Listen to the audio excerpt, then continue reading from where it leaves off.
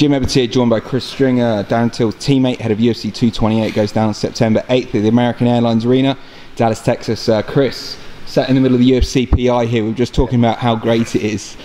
You've been here a week now, training with Darren. Yeah. What's it been like and how's he looking, I guess? Training's hard. I mean, we always train hard.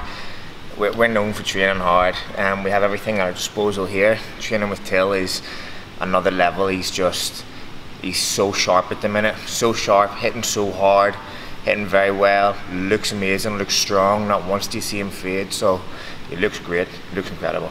Just talking with Mike, he was saying sparring's been pretty tough on you guys. You've been going through the wars, and obviously Colin was saying earlier that you guys are really doing your part as well for the team, and actually, you know, taking your knocks. What's it been like for you? Well, it's not. I mean, it's not just for Darren, is it? It's for the team. The team's behind Darren, and the team's behind everyone. And it doesn't matter if it's Darren fighting, Grundy or fighting, or Ali or me, whoever. Everyone gets in for everyone, and it's just part of the game that if it's your turn to spar, you get in, you put the rounds in, and you do your best, and you try to do everything. But I'll be honest, he is hard, and it isn't fun, but you just got to do what you got to do. Iron sharpens iron, as they say.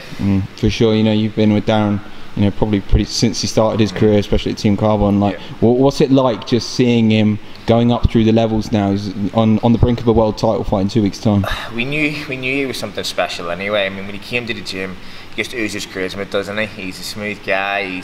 He's funny. He's good to be around.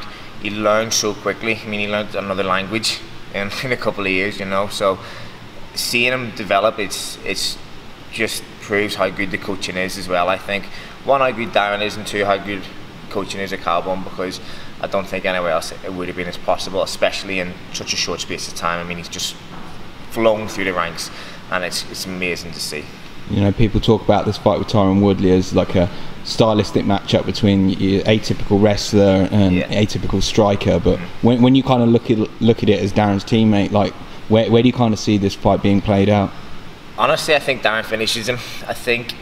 I don't think Woodley has felt the power that Darren throws. He's fought very good strikers, but I'm telling you, this man hits like an absolute truck.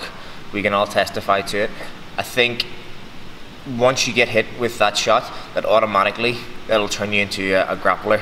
Like, I like to strike, but with Darren, it's not fun. I'll shoot on Darren, no problem. But I think Woodley will do the same. I think because he knocked out Lawler, maybe he's going to try and do a stand-up, but as soon as Darren hits him, he's just automatic wrestler, and then it's just going to be Darren stuffing the takedowns and punching his head in. You know, Darren's 25 years old. Like, where do you think his like limit's going to come? Like, when do you think he's going to reach his potential? The sky's the limit, isn't it, for him? You just say he's 25 years old. He's got a world title fight in a couple of weeks. He's an absolute monster. So honestly, there's nothing the kid can't do. Nothing. I don't think he'll stop. You know, like, what don't we know about Darren Till? Like, there must be some stuff that you don't know that you know. Like, when was the first time you remember seeing him and think, you know, this kid's special? He sparring. I remember sparring him, and he kept getting taken down and tapped and pounded, and he just kept getting back up every time. And he'd come back to the gym, and he'd just keep going, "I'll get yous one day," and he'd look at everybody and he'd go, I'll get yous all," and we'd all laugh. And then just bit by bit you seen him grow and grow and grow, and I think he's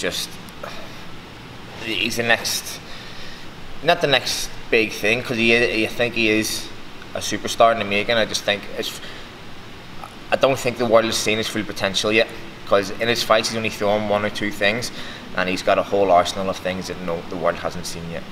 You know, you were saying earlier you think he finishes him, but what's kind of the official prediction from you? Official prediction: stoppage by round 2. Maybe an elbow.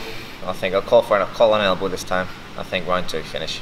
Good stuff. And Chris, just lastly, like, what about you, man? When I know you've been recovering from a few injuries and stuff, but what does the landscape look like for you for the rest of the year? Well, I've got surgery planned soon, so as soon as that's done, maybe 3 to 4 months recovery, and then just get back and around people's nights again. Really, you know, start taking those W's that I'm not supposed to have apparently, and get climbing back to the ranks myself.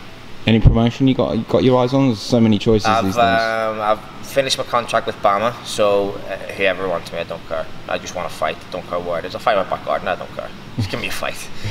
Good stuff. Well, I guess the next big fight, I guess for the team is obviously Darren's.